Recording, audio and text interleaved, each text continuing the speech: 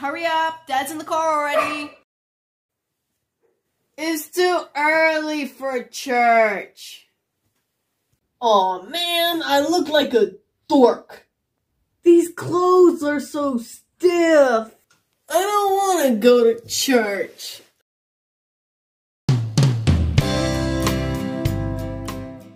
At home and comfortable again. Hey, Dad, wanna go for a bike ride? Sure, son. Let's go get the bikes. Oh, no. My wheels are a little soft, but yeah, let's go anyway.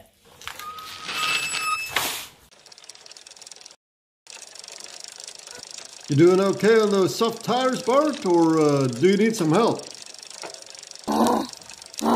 No, it's okay, Dad. We're almost home. But soft tires are really hard to ride on. Dad! Look here! I pumped up my bike's wheels and it goes easy as pie now.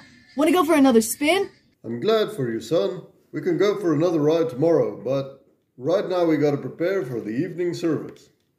Oh man, Dad, I thought we could go for another one. I was thinking too, son. Just as hard work it is to ride a bike with soft tires, it's hard work to live without the encouragement we get from other Christians. We need to get pumped up regularly with God's Word and with Christian fellowship. It pays to take time to do that.